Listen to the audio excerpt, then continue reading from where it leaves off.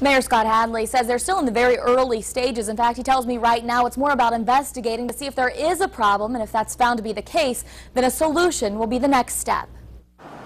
The holiday shopping season is just around the corner, and for Beavercreek, that means an influx of visitors, including shoppers and potentially panhandlers. We want the people to be safe coming into our shopping areas to shop and not be bothered by people. Mayor Scott Hadley says over the last couple of months there's been an increase in customer complaints. Shoppers saying they were approached by persistent panhandlers who wouldn't take no for an answer. I mean, when you have a lady comes out with her kids, she's afraid for her children when somebody confronts them.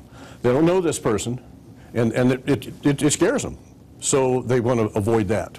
And it's not just outside stores. Residents say they've also noticed an increase in panhandlers on the roads. Dayton had a similar issue and this summer passed an ordinance that allows officers to arrest people holding signs asking for money near roadways. Yeah, at stop signs, yes.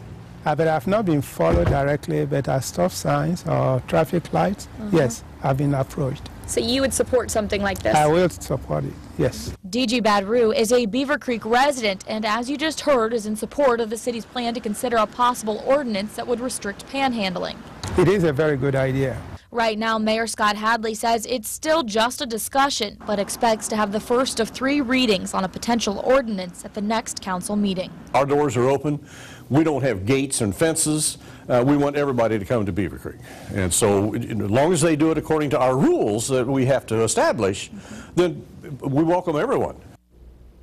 Now, city leaders say residents are always welcome to weigh in on the issue. The next city council meeting is planned for November 14th at 6 at the Beavercreek City Government Building. Reporting live, Megan O'Rourke, 2 News on your side.